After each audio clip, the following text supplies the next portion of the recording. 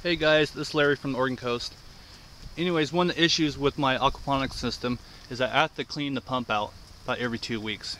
I can tell when the water flow just starts slowing down. I'm like, alright, time to clean this thing out.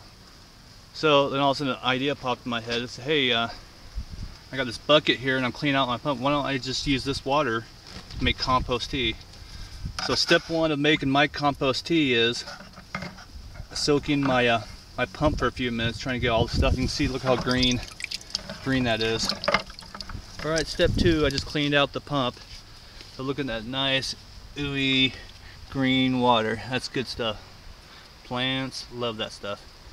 So part of step two is I have a big heaping scoop of worm castings and 2 scoops of composted steer manure.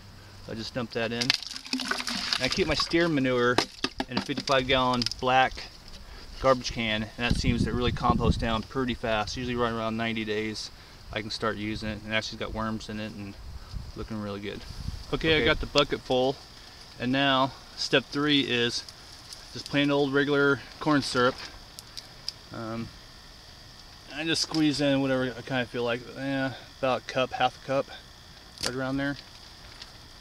Anyways, I don't use a sock for my worm castings or my steer manure. I don't put this in a sprayer. I just put it in a watering bucket, and I'll actually get 3 bucketfuls out of this stuff.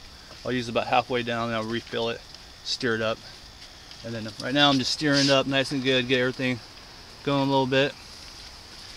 And now, since I got this AP system, I just grab one of the air stones out of there, drop it in there, boom, I'm done. The fishy still got their little air stone, everything's good. Alright, and that's how I make my compost tea. Alright guys, take her easy. Bye.